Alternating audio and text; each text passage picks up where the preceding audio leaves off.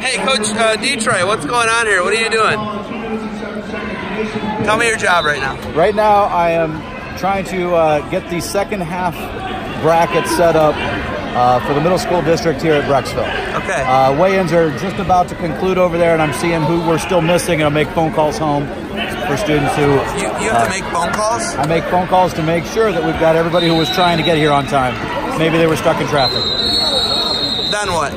After that, then we purge the bracket, and if there are any excessive buys in one half of a bracket or in one quarter part of a bracket, we'll balance the bracket out and get ready to print for the second half. Show me what you're doing to help streamline what OAC is doing on your screen. All right, so one of the things that they created this year was use a Google spreadsheet to help make stuff be instantaneous. So while the weigh-ins are going across the hallway, I can be watching it in real time.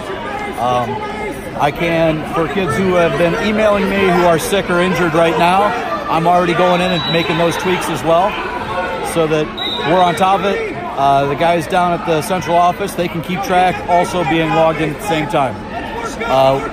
The last piece is running some formulas to help make sure that I can streamline it down. Did you just say formulas? It's a wrestling tournament, Scott. Come on. I did say some formulas.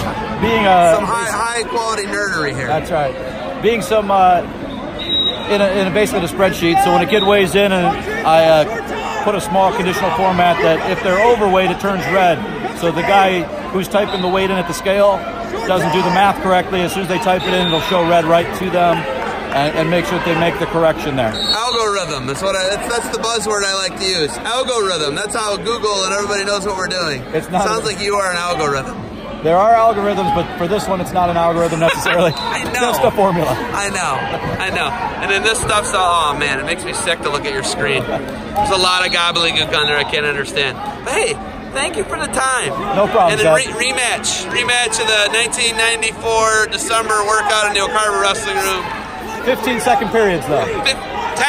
I'll go with a 10. You can have a 15. I'll take a 10. All right. All right. Hey, thanks for the time. All right. See you, Zeb.